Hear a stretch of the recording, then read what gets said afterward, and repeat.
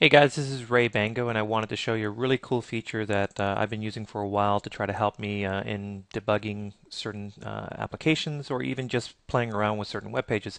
So, my good friend Carl Swedberg, who runs Learning jQuery, he's also part of the jQuery project team, a while back created a bookmarklet which allows me to directly inject jQuery, the latest version of jQuery, into any web page that I'm on. And so I'm actually on his blog post right now. And it's really simple to incorporate this. And so what you end up doing is taking this bookmarklet, and it's right here. And the bookmarklet is simply JavaScript code formatted in a specific way so that it can be run within the context of the browser. And the neat thing is that you can actually grab it like this and drag it right up to your toolbar. So what I'm going to do is drop it here, and notice that it now becomes an entry in my toolbar. Now the cool thing is that I can go to a site like Yahoo, which definitely doesn't use jQuery, and I can directly inject jQuery into this page. So what I'm going to do is spark up Firebug, and I'll click on the jQueryfy bookmarklet, and you'll see up here that says this page is now jQueryfied with version 1.42. And if I go here and I say, all right, I'm going to pull back all divs,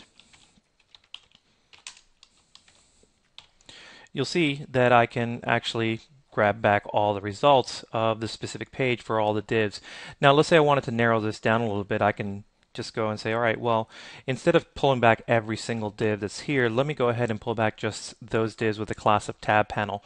And so I'll run this, and notice that it shrinks it down, which is pretty cool. The nice thing is it gives me the flexibility of having the jQuery syntax available to me.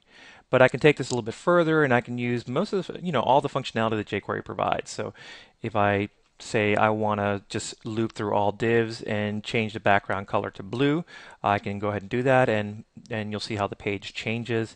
And I can take it a step further and say, hey, I want the whole entire page, the body of the page, to be blue.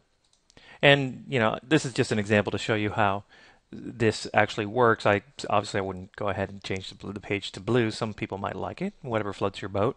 But the neat thing is that it gives me the power of jQuery. It gives me that terse, concise syntax that I'm so used to kind of work with the page. I like this approach, and I'm glad that this bookmarklet is available. So again, I'm going to link it on my blog post, but this was from Carl Swedberg, and so I leverage this quite a bit, and I just wanted to show you guys how easy it is to insert this bookmarklet onto your browser and then leverage it later on to be able to work with web pages.